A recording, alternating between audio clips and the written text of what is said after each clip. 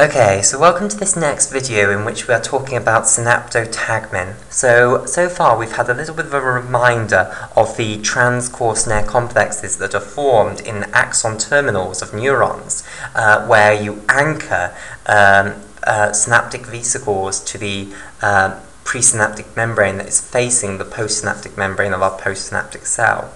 Okay, right, so we now want to discuss how we're going to couple an action potential arriving in this presynaptic neuron terminal, axon terminal, to the release of the neurotransmitter, basically, and to the fusion of these docked synaptic vesicles with the presynaptic membrane. Okay, so when an action potential arrives in the axon terminal, what will happen is it will depolarize the electrical potential difference across the membrane of the axon terminal membrane. Okay, and that is going to activate voltage-gated calcium channels. So let me bring this back up. So what's going to happen is you have, in the membrane of this axon terminal, voltage-gated calcium channels, which are of the N or PQ type. So I'm going to explain to you what that means. So we are talking now about, where shall I write this? Voltage-gated calcium channels. Voltage-gated calcium channels. Calcium channels that are going to be activated by the depolarization of the electrical potential difference across the membrane. Voltage-gated calcium channels. Okay, right. Now I've said these voltage-gated calcium channels will be either of the N type or they will be of the PQ type. And I now want to tell you, what does that actually mean? Okay, so voltage-gated calcium channels consist of a huge number of subunits joined together. Now, the main pore-forming subunit, the subunit that actually has the hole in it, which allows calcium to move through it, is known as the alpha-1 subunit. I'll draw this in turquoise here.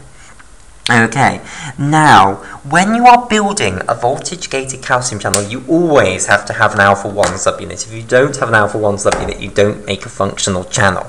And there are 10 different genes you can choose from to code for your alpha-1 subunit, and they will all make slight modifications to it. Not major, but slight modifications. So, you have these 10 choices. Now, if you are of the PQ type, what that means is you chose a gene known as CAV 2.1 to code for your alpha-1 subunit. If you are of the N type, it means that you chose the gene CAV 2.2 to code for your alpha-1 subunit. So basically, what it means to say that these voltage-gated calcium channels in the axon terminal are N or PQ type, it tells you what the alpha-1 subunit of the voltage-gated calcium channel specifically is, and you only use CAV 2.1 and CAV 2.2 to make your alpha-1 subunits in axon terminals. Okay, right, you also have a number of accessory subunits which bind on to the alpha-1 subunit. So here we have our gamma subunit of the voltage-gated calcium channel, we have our beta subunit down here, and we also have an alpha-2 delta subunit over here. Okay, so this is the alpha-2 delta subunit. Right, so let me colour those in different colours. So here's the gamma subunit in orange. Okay, here's the beta subunit in red. Okay, let me just straighten my page back up.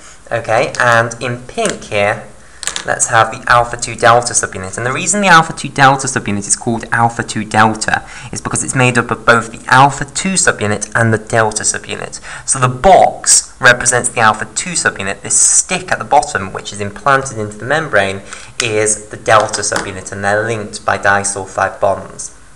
Okay, now, when an action potential occurs across this membrane, what's going to happen is you're going to get depolarization of the electrical potential difference across the membrane. That's going to activate these N-type and PQ-type voltage-gated calcium channels, and they're then going to open. Now, there is a massive calcium gradient across the cell membrane, basically. Okay, so outside of the cell membrane, the calcium concentration is 1.5 millimolar, okay? Whereas inside the in the intracellular compartment, the calcium concentration is 100 nanomolar. So that is a large concentration gradient. I want to show you how large that gradient is by showing you also the gradients of sodium and potassium. So the sodium gradient then across this membrane. So this is the calcium here. Okay, calcium is this one here. Now, I'll draw a separate picture down here. So if we have the cytoplasm here, so this is the cytoplasmic side of this membrane, and we have the extracellular fluid over here, the ECF over here, okay, then we've already said that for calcium, so calcium, the extracellular fluid concentration is 1.5 millimolar, which is going to look pretty pathetic compared to the extracellular sodium concentration.